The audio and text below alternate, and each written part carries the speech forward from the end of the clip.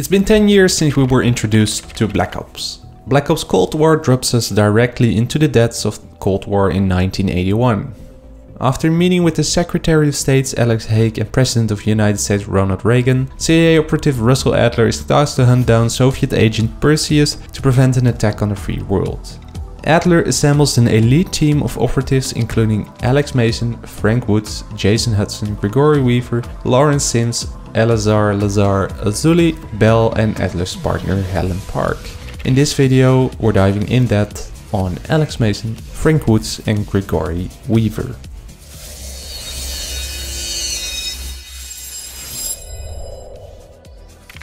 Born in 1933, Alex Mason's instincts began to take shape in the harsh wilderness of Alaska, where he honed his firearm skills hunting with his father. He eventually enlisted in the United States Marine Corps, where his sharpshooting abilities made him a standout recruit.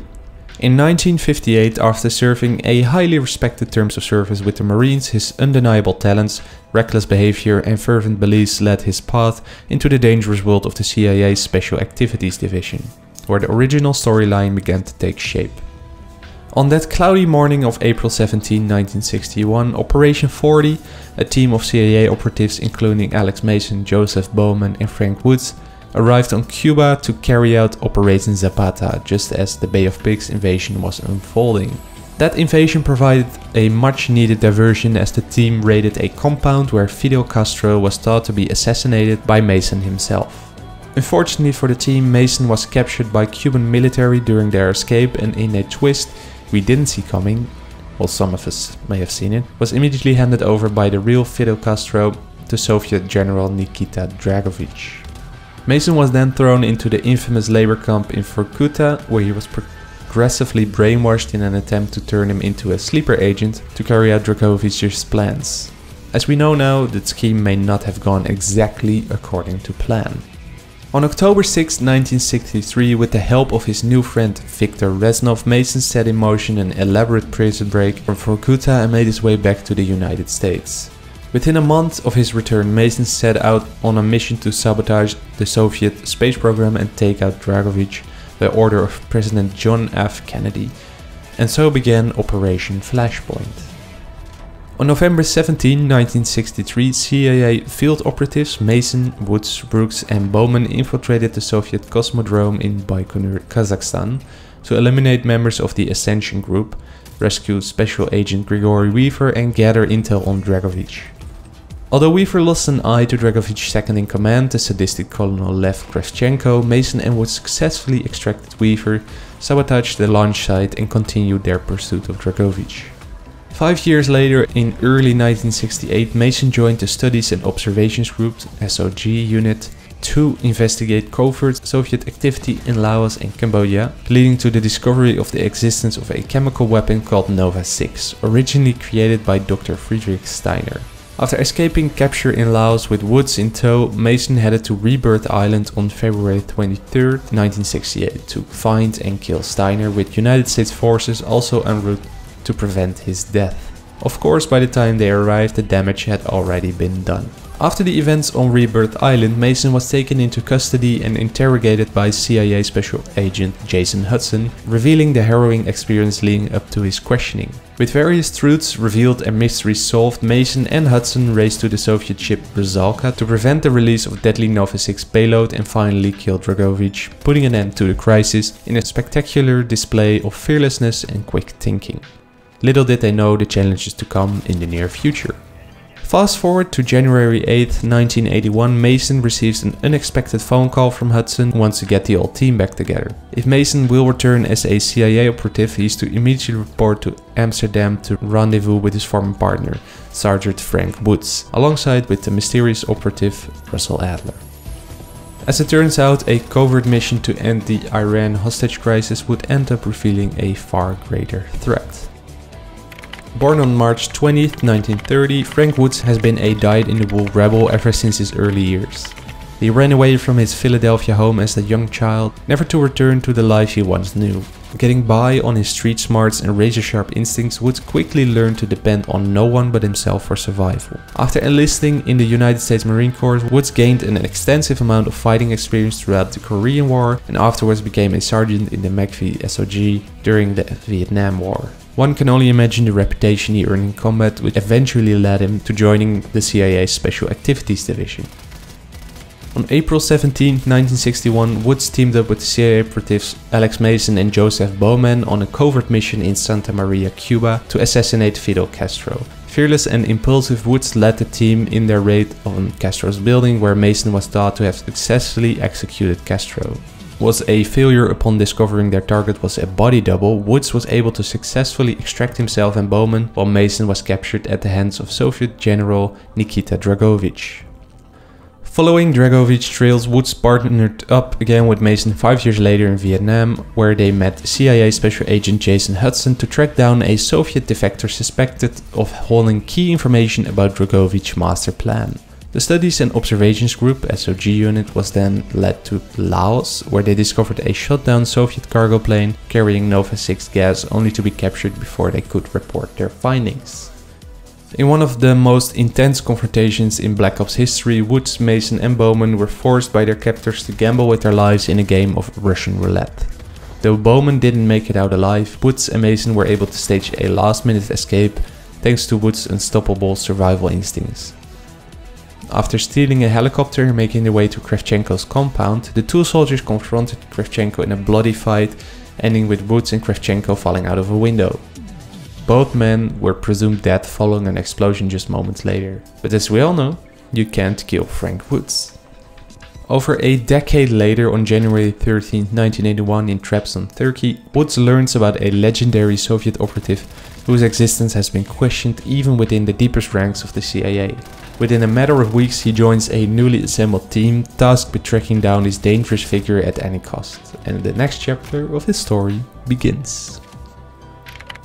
According to Weaver's CIA dossier, he was born in the Union of Soviet Socialist Republics on November 10, 1936. His father was a local political figure who was killed during Stalin's Great Purge, and his mother defected to the United States during the Second World War. Weaver was assigned to infiltrate Dragovich's launch facility and disable the rockets that is said to launch at the Baikonur Cosmodrome in the USSR. However, before he could do that, he was compromised and captured by Dragovich's second-in-command, Kravchenko. Later, Woods and Mason spotted him via a pair of binoculars. He was tied to a chair and interrogated near an Mi-8. Kravchenko then called Woods on the radio and told him that he would be spared only if they surrendered.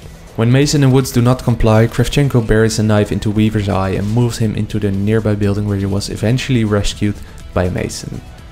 After the Baikonur mission, Weaver develops a bond with Woods and Mason for saving his life. However, Mason's deteriorating mental condition has caused a rift in the friendship from worry to mistrust, and by February 1968, Weaver was convinced that Mason is burnt during the latter's days in Vorkuta and advises Hudson to deal with Mason with 2 in the chest, 1 in the head, thus deeming him unfit to continue any further operations. After Mason and the SOG unit recovered a file from Soviet defector that had intel on Dragovich, they discovered a man named Daniel Clark had helped create Nova 6. Weaver and Hudson were sent to Kowloon to interrogate him. Afterwards, he revealed that he was working on Nova 6 for Dragovich and that the Nazi scientist named Steiner was also involved pertaining to the experiment. The group was then forced to flee across Kowloon City after an attack by Soviet Spetsnaz infantry. Shortly before reaching the LZ, a slippery roof causes Clark to fall and hang from Hudson's arm. Before he can reveal important information about Nova 6, Clark is shot through the head. Weaver and Hudson continue and are eventually rescued by other CIA agents. They immediately head to the Soviet Union to retrieve Steiner. Weaver, Hudson, Brooks and Harris traveled to the Yamantau complex to take on waves of Soviet troops in the blizzard with support from Blackbird piloted by Captain Mosley and Major Knights, using elements of stealth to keep themselves hidden. Harris falls to his death when the bridge he is standing on is crippled by an RPG, forcing Weaver, Hudson and Brooks to parachute from the cliff to escape the resulting avalanche. Failing to locate Steiner, they discover the location of Dragovich's targets. Steiner contacts the CIA and reveals his location at Rebirth Island, and that only he could translate the number codes. It is revealed that Mason, who they thought died in Vietnam, was alive and had set out with Reznov to kill Steiner. Weaver, Hudson and the CIA reach Rebirth Island, fighting through waves of Spetsnaz through clouds of weaponized Nova 6. Upon reaching the base, they see Mason attacking Steiner on the other side of a bulletproof window. A delusional Mason proclaims that he himself is Viktor Reznov and that he will have his revenge. Once, through the glass, Mason shoots both Steiner and Weaver, but Hudson knocks him out. Weaver suggests that they find Reznov, but Hudson says they won't because he was never there. Upon the revelation that Reznov was never on the island, it is accepted Mason is the only link to finding the broadcast station. He is then taken into custody and interrogated by the CIA. Following Steiner's death, Weaver and Hudson interrogate Mason for the location of the number station. When he tells them he doesn't know what they're talking about, they put him through major events in his life from Bay of Pigs in 1961 to the present day. However, Hudson does most of the interrogating, getting few answers out of Mason, who rants on about Dragovich, Kravchenko, Steiner and his delusions concerning Reznov. Later, Weaver gives up and tells Hudson they're at DEFCON 2 and need to get to the bunker. Hudson chooses to stay in a last-ditch effort to jog Mason's memory. Weaver tells Hudson it's his choice if he wants to die with him and walks out. However, Hudson does jog Mason's memory and finds out that Castro gave Dragovich a ship called the Rusalka, which was the number station. They clear out the ship but find out the broadcast station is really underneath it in a supply station. Hudson calls in the airstrike, but Mason insists they go after Dragovich. Once Hudson agrees, he tells Weaver to take the rest of the squad out. After the attack on the Rusalka and Dragovich's death, Weaver declares victory, but Mason reminds him that they are only the winners for now. Thank you guys very much for watching. The creation of these videos is very time consuming, from writing the script to designing the motion graphics. So if you like these types of video and want to support me in continuing creating, there are several things you can do. Liking or disliking, depending on what you thought of the video. Other than views, this shows me how much you like the content I put out.